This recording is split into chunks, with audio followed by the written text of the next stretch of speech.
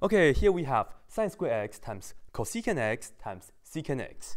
And the good old strategy is let's work with sine and cosine only, right?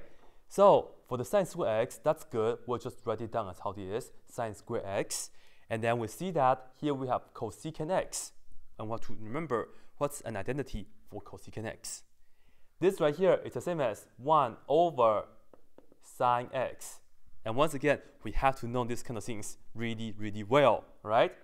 And next, we have to multiply the secant x. And for secant x, this is the same as 1 over cosine x, okay? And for all these three things right here, they are all multiplying. And now let's see what we can do with this.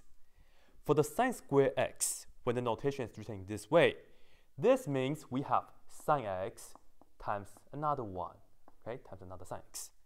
And I purposely wrote this down like this so that I can show you this sine x can be cancelled with this sine x in the denominator, so we can just cross them out. And altogether, that's what we can do, and we will see that sine x on the top only, times 1, just sine x, right? Over this cosine x on the bottom, so let's just put that down. And what's sine x over cosine x? Well, this is the same as saying we have tangent x.